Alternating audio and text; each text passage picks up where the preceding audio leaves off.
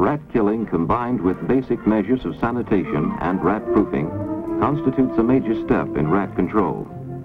But rat killing by itself does not result in permanent rat control. So long as food sources and harborage remain undisturbed, killing rats merely lessens competition for those that survive. With less competition, rapid reproduction rebuilds the population. Soon the infestation is as great as ever.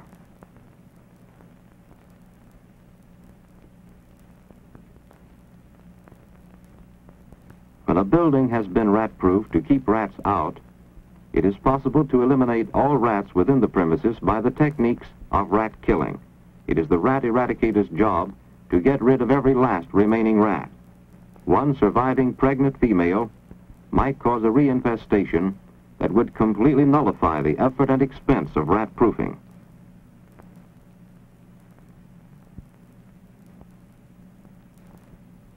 The tools of rat killing are various rodenticides and mechanical devices. Selection and use of these tools depends upon the area to be rat-proofed.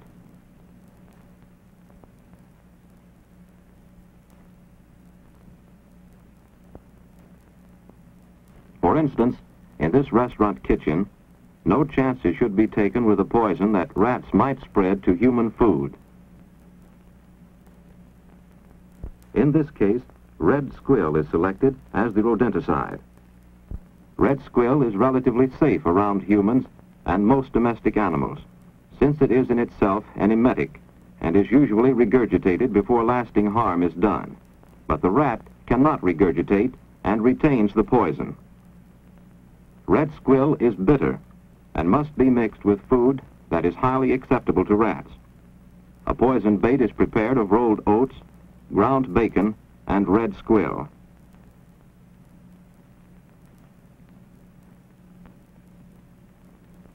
Salad oil is added as a binder.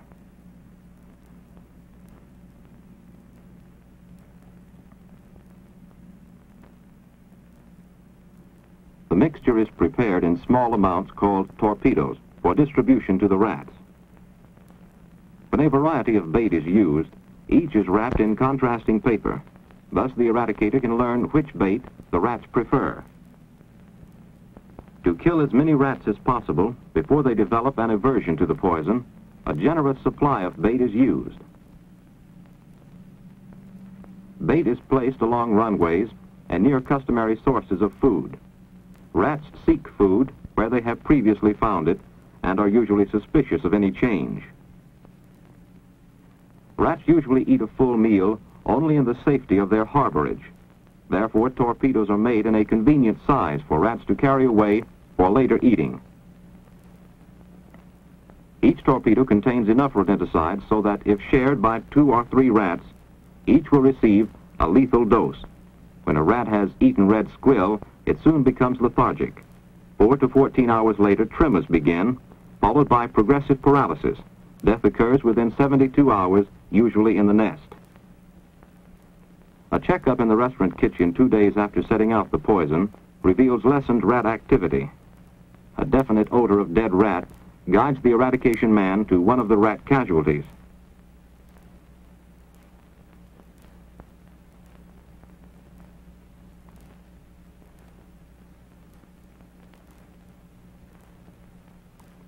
When rats die in places from which removal is impractical, the use of an odor masking preparation is often advisable.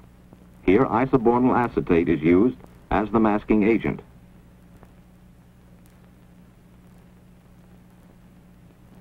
The best way of finding out whether any living rats remain is to put down some patches of talc or 10% DDT dust to make rat tracks easily visible. Patches approximately 12 by 18 inches and 1/8 inch thick are spread and smoothed. Smoothing will make it easier to see tracks more clearly.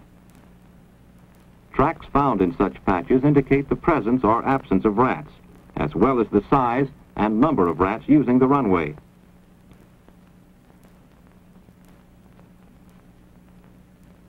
The tracking patches are laid along the rat's principal routes between food, water, and harborage.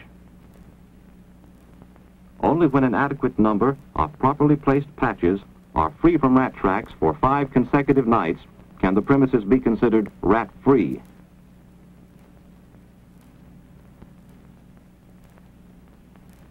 Early the next morning, the patches are examined with a flashlight before the kitchen is cleaned for use.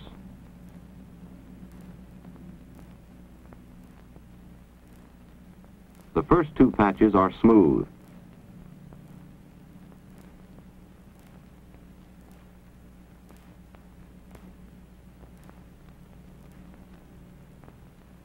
This patch clearly shows tracks of several rats.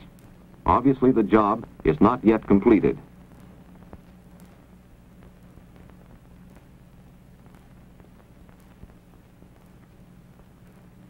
Therefore, the rat control man prepares another rodenticide, possibly An2 or arsenic trioxide, to complete the kill.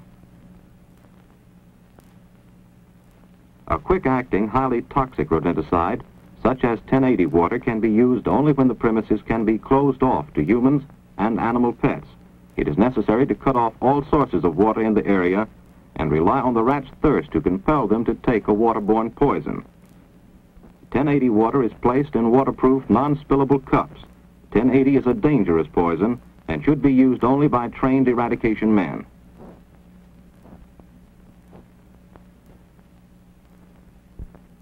Rats must have water.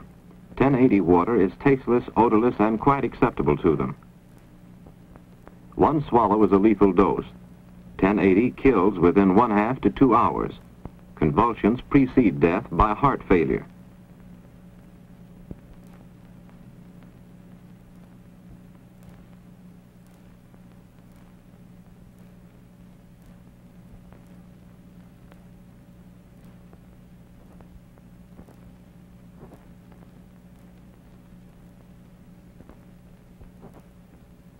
The next day, used cups and carcasses must be counted, picked up, and disposed of.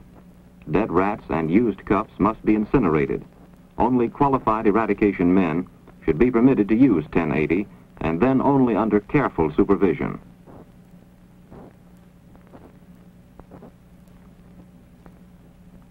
This basement storage room has been rat-proofed, but its rat population has to be exterminated. Warfarin is selected as a rodenticide. Warfarin is an anticoagulant causing a slow bleeding to death. It is tasteless and odorless.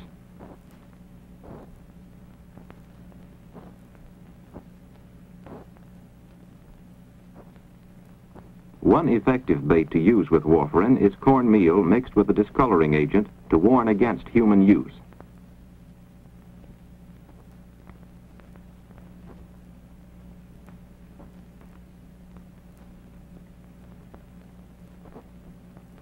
Warfarin mixed with yellow cornmeal and charcoal is placed in a bait box near a rat entrance.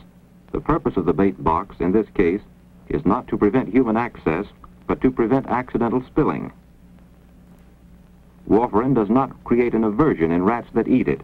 They often show a preference for warfarin in cornmeal over unpoisoned foods. A tracking patch is spread around the bait box.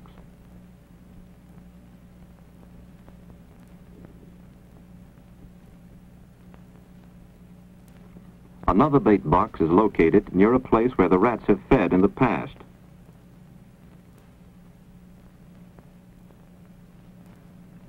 During the night, rats are attracted by the bait and approach the box.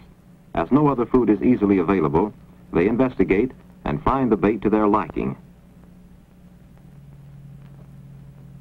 The next day, examination of the tracking patch shows the rats' reaction to the bait. They have eaten so much that it is necessary to replenish the supply.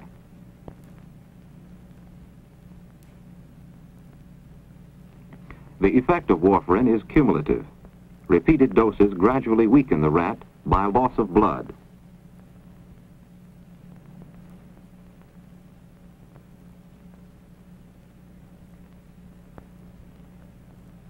The rat usually dies between the 5th and 8th day.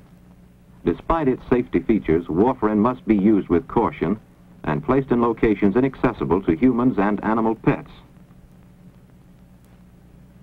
For 10 days after the last rat was found dead, there had been no new tracks found around the box. Yet another patch near the rat entry hole shows the tracks of more than one surviving rat. The eradicator decides to use steel traps.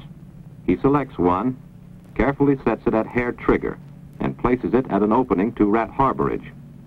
Because a steel trap does not kill outright, it must be securely fastened so the rat cannot drag it to his harborage.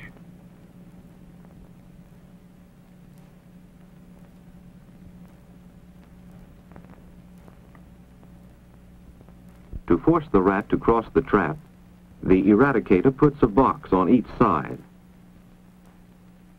The boxes are pushed back against the platform to keep the rat from turning aside to bypass the trap.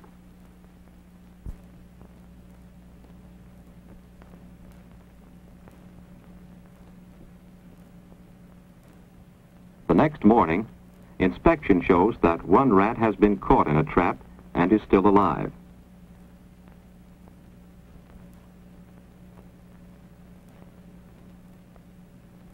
Another trap has evidently been sprung and dragged around, but there is no rat in it.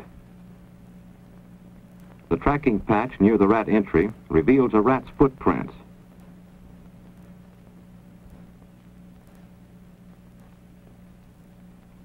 Now that the rats have been made shy of steel traps, expanded trigger wood traps are prepared and placed in rat runs and near food.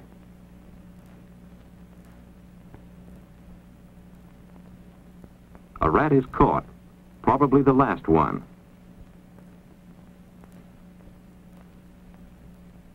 Thereafter, as in all rat-free premises, inspections must be made at regular intervals. For this purpose, tracking patches provide a permanent inspection record.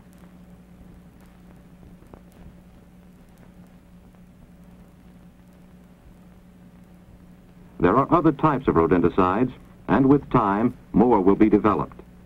But regardless of the rodenticide used, safety for human beings and domestic animals, as well as effectiveness against rats, must be considered. For greater safety, an emetic can be added to many rodenticides. Dangerous poisons, with which emetics cannot be used, should be handled only by qualified personnel under conditions that present no peril to human beings or harmless animals. By observing proper rat-killing techniques, rat-proofed premises can be completely freed of rats and kept that way.